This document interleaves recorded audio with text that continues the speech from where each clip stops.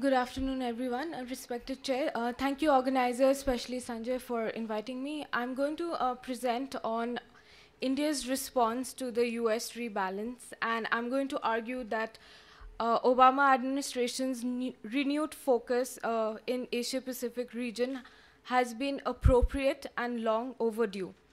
Structural changes in Asia-Pacific region, and especially due to the emergence of rising powers like India, China, and Japan, and also the growing weight of the Asia-Pacific region, has led and underlined a situation where America's strategic assurance and presence has been needed. Whether these emerging powers could peacefully exist and collaborate and cooperate with each other remained an open question. And hence, in this backdrop, I'm going to assess India's policy towards towards US rebalance, and I'm going to argue that even though India has not explicitly endorsed the rebalance strategy in any of Indian government's official document, but several of the policies that the government had undertaken suggest that it explicitly or implicitly promotes like US's rebalance in the region. India has often been regarded as the linchpin of the US pivot, and it has welcomed the deepened engagement in the region. While privately, India has been pleased to see America's enhanced role in the region. Several other regional players, India would keen to avoid a situation having to choose between the US and China. I'm going to talk about the several levers through which India has implemented such policy. The first is partnering with US and bolstering India's defense diplomacy, promoting Asian security with India's eastward orientation, working and partnering with regional actors to shape the balance, and also engaging China where it can and hedging China's influence where India must. One of the most important strategies India has been following or has tried to follow is build its own national comprehensive power.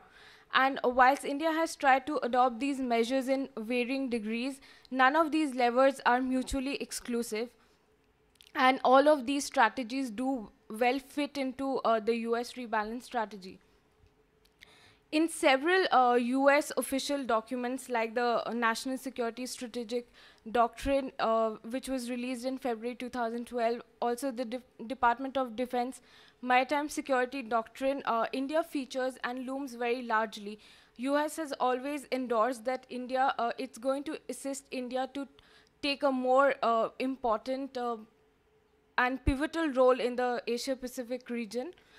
India's US Joint Strategic Vision document not only serves as a roadmap but also hinges on the possibility that both the countries would cooperate with the assistance of Japan and create a regional security architecture which would promote and be inclusive, where territorial differences could be managed within a more rules-based framework.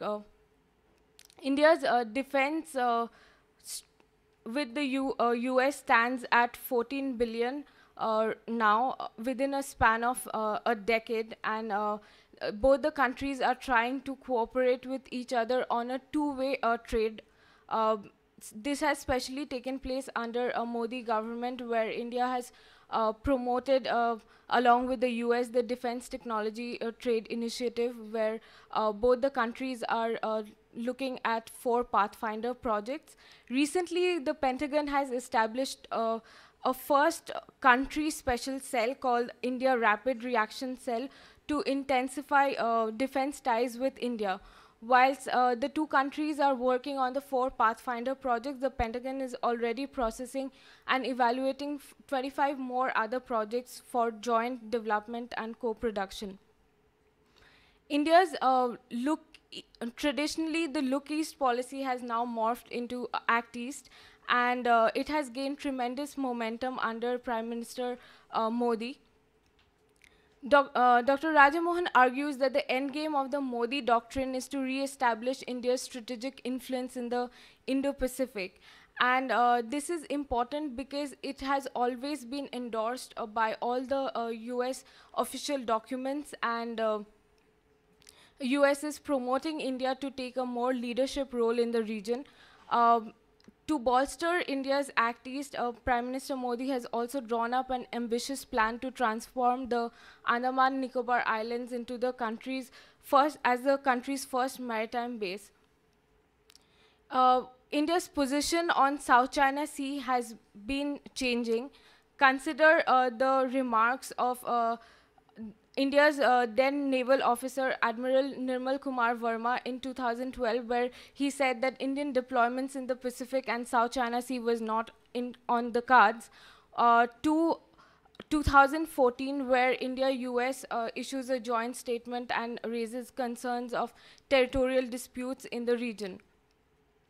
Cooperating with regional partners is another important arena which has also replugged well into the India's response to the rebalance strategy. Cooperating with Japan and the recent elevation of trilateral dialogue with the foreign ministerial level with Japan has given a lot of traction to tripartite relations. Recently, India, US, and Japan concluded the Malabar exercise, and it was important because it focused on anti-submarine drills. What is also important to note is that India has always been consistent and adopted a hedging policy of not conducting these naval game in the Bay of Bengal region, because that has always been construed as that China would take into concern the Bay of Bengal as a sensitive area. But it's so that India is coming out of a shell, and from a more ambivalent policy, it's taking a more leadership and proactive role in the region, which is very noteworthy. One of India's partnership with Vietnam is another area which plugs well into the larger picture of India's evolving response to the US rebalance. This year marked the 20th anniversary of restoration of US-Vietnam ties, and Secretary Carter visited Vietnam, and then he came to India, and during the Shangri-La dialogue he mentioned that US is always looking ways to complement India's Act East policy, also sends a strategic signaling and promotes India's leadership role in the region. India has extended 100 million credit lines to Vietnam, and that is a paltry sum considering the important role India expects Vietnam to play in the region. There needs to be an intensification of the scale and speed of engagement with Vietnam, and towards this direction, the supply of 4 offshore petrol vessels in the region to Vietnam has been an important event in bilateral ties between India and Vietnam. One of the other areas which both India and in Vietnam can explore is providing training on grounds to Vietnamese forces, because Vietnam is now acquiring the Russian Kilo-class submarine, and which India has been using for years.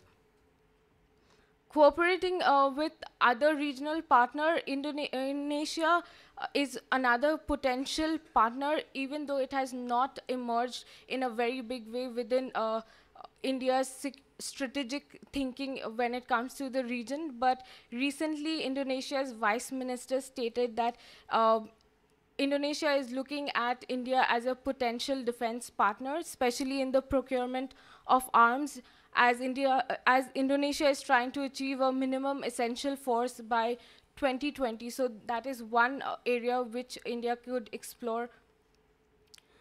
Whilst no Indo-Pacific framework can exclude China, and I think there were a lot of excellent presentations through the day which explained why it is so, working with China for India would always be walking the tightrope of real politics. India's strategy, according to me, is it has been hedging China's influence where it can, especially in the Indian Ocean region. Even though Chinese presence has become a reality, India is trying to manage the rise of Chinese naval profile in the region, and also working with China where it could, especially even though we have much differences on China's relation with Pakistan or on the border issue, but India is trying to work with China on trade and economic investments. Developing India's comprehensive national power, there are diverging opinion within and amongst India's security experts. Whilst most say that India needs to bolster its hard power, and the way the way to go ahead with it has been different for different security planners of India. Former NSA Shiv Shankar Menon has said that India should speak softly and carry a big stick, and his policy has been more inward looking, that India should focus on getting the defense manufacturing sector in line, or probably bolster its economic engagement with the region and develop its economic base.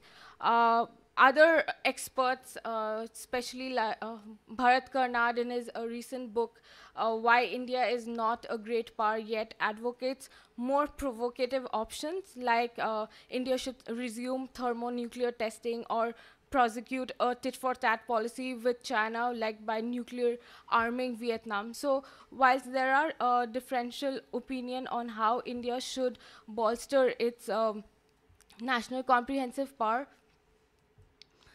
there are specific pockets which India and US should look at, especially when it comes to bolstering India's rebalance narrative.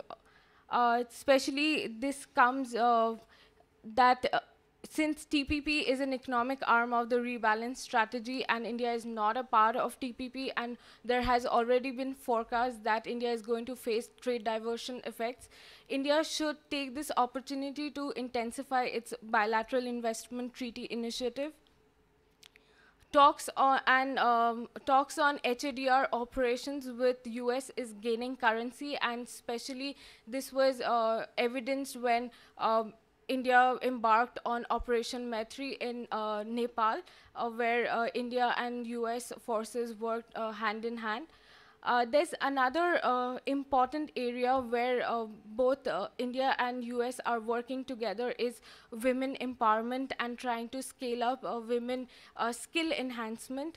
And whilst we are always focused on the security narratives, these smaller efforts by government gets lost in the bigger picture, and but then this is becoming a recurrent theme, and it was evidenced in the India-US-Japan trilateral joint statement. It said that all the three countries are exploring ways to enhance women empowerment, and also look at security of fishermen. So these smaller efforts in non-traditional security initiatives are also important, and plugs well in the evolving US rebalance narrative.